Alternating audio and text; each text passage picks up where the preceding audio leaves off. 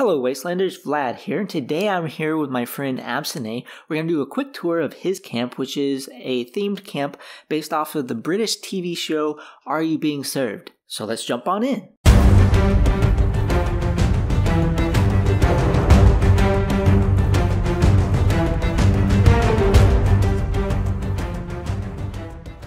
All right, so Abscenae, tell me about this build.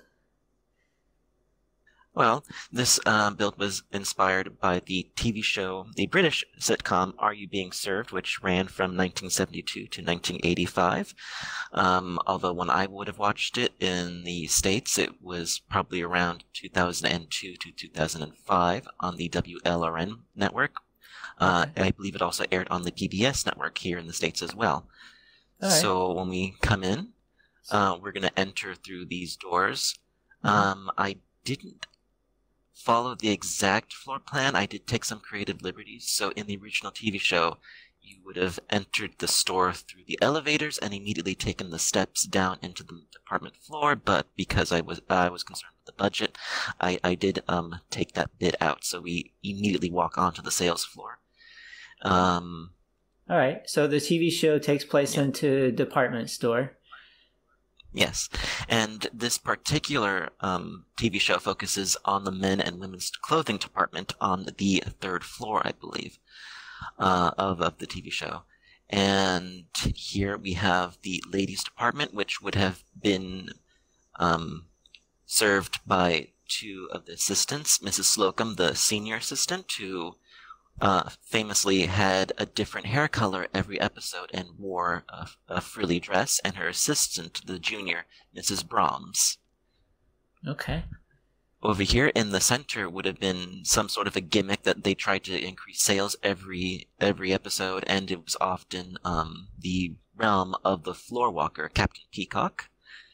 Okay. And over here onto the right would have been the men's department. Although there are 2 male mannequins here, I only limited to 5 mannequins. There actually would have been 3 men on the TV show, Mr. Humphreys and Mr. Lucas, followed by the senior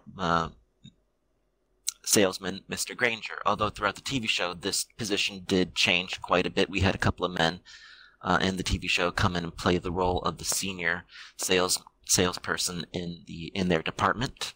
Okay. Throughout the TV show. Yes. All right, cool. So you got a lot of stuff. I'm guessing so the men and women's department, they didn't get along, or they were just competing against each other? Well, it first started out as a bit of a rivalry. So in the original TV show, the entire floor would have been dedicated to the men's department.